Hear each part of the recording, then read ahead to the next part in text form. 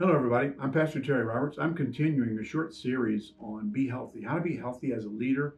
You know, this relates in the secular world as well as in the Christian world. If you're a pastor, if you're a small group leader, whoever you are, it's very important, as Paul said in Acts 20, verse 28, to take heed to yourself first, to care about the things in your own life so that then you can help other people.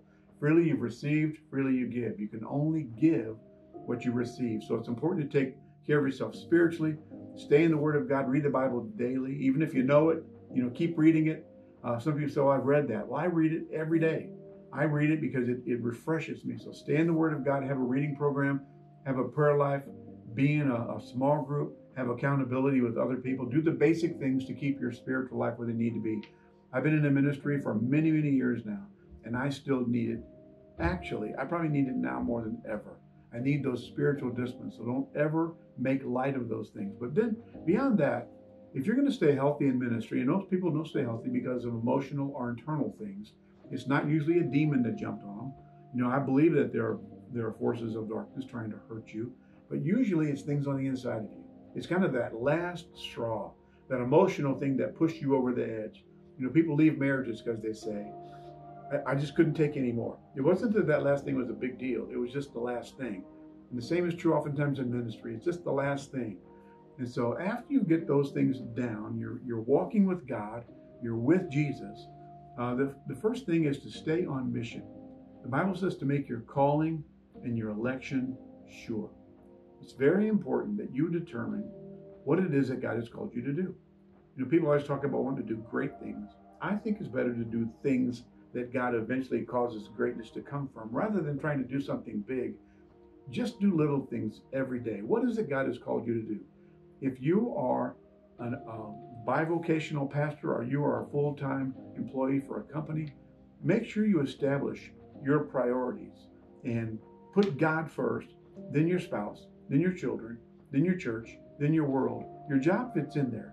But whatever it is you're called to do, it's uniquely you.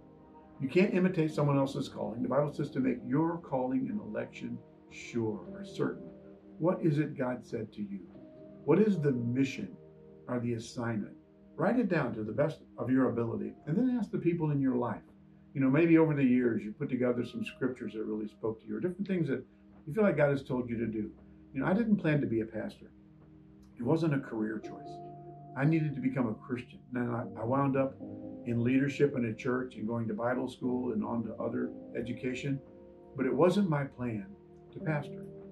God put together for me the same way He'll put together for you, a life's calling, and you need to determine, what is that? What is it He wants? And am I giving myself to that? Maybe you are called to the ministry, to the pastoral ministry, or to be a missionary. Maybe you are called to that. Maybe you're called to be a good husband or a good mom or a faithful employee and just be faithful to your church. It doesn't matter how big it is. John the Baptist said, a man can only receive what is given him from heaven. It's very important, though, that you do receive what is given you from heaven. Find your calling. Stop trying to get into somebody else's calling. Like they say, stay in your lane. If you're running a race, don't go into other people's lanes. Stay in your lane. Make sure you know what that is and be able to return to that with all of your heart.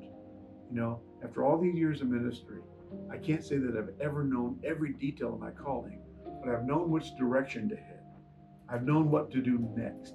I'm sure that God has got surprises for all of us, but to the best of your ability, make your calling and election sure. The other thing is this: once you're in leadership, there are different types of leadership that you can be involved in, and you need to make sure that you do it God's way. I'll handle this on the next podcast, but it's prophetic leadership, passive leadership, or performance leadership. Tune into the next podcast and I'll explain what that means. Thank you so much for listening. I'm Pastor Terry Roberts. God bless you.